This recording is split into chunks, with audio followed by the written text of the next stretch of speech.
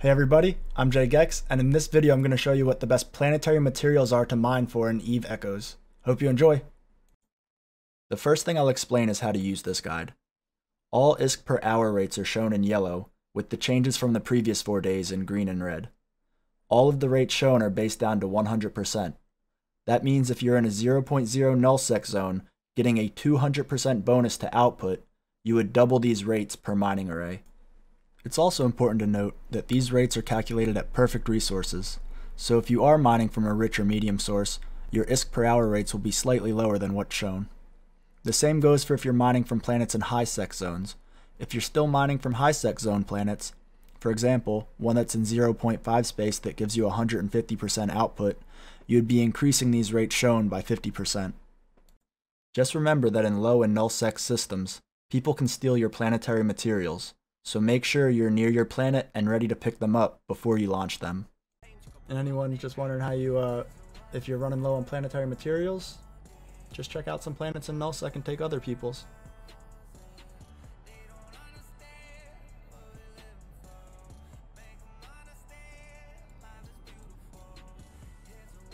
Hey, I'll take that. Thanks. Now we'll look over the alloys. These are used for making ships, as well as various type of modules and drones. The prices listed are the 4-day average prices in the major high-sec trade hubs in Eve Echoes from September 7th to September 11th. Currently, precious and gleaming alloys are the best alloys to mine for using your planetary arrays. Lustering alloys have been selling quickly, but are becoming oversaturated in most high-sec markets. For the compounds, motley and opulent compounds are the best to be mining for currently. Motley compounds are used in making all T4 to T5 ships, as well as the Venture 1 and 2. So this early on in the game, with new players still coming in daily, expect these to remain profitable for a while longer. Opulent compounds are used in all T6 and above cruisers, and all of the T6 industrial ships. These ships are highly in demand right now, so expect opulent compounds to be a good material to sell for a while. Now up are the metals. The metals suffer from a low base output compared to other planetary materials. So while their prices sell for quite a bit, you don't mine them as quickly as other materials. Heavy metals are currently the only metal worthwhile to be mining for if your intent is to sell your planetary materials on the market.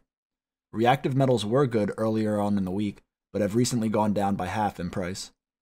Base metals should be avoided at all costs while placing arrays. Next up are the fuel and energy sources. These are used to power player-made structures. These will go up in price when corporations start making capsuleer outposts in nullsec, but until then they should be avoided in your planetary mining arrays unless you're stocking up to sell later on in the game. Last up are the planetary materials used in constructing structures. Many corporations are starting to set their eyes on making outposts in nullsec, but currently this early on in the game, there are better things to mine for with your planetary arrays until these become more in demand, with coolant, construction blocks, and silicate glass being the exception to this. Thanks for watching my video. Make sure to subscribe if you want to receive notifications when I release updates to all of these videos, as well as release new series. I'll be on twitch.tv/JGeks if you have any questions. Otherwise, just leave a comment and I'll answer it. Thanks.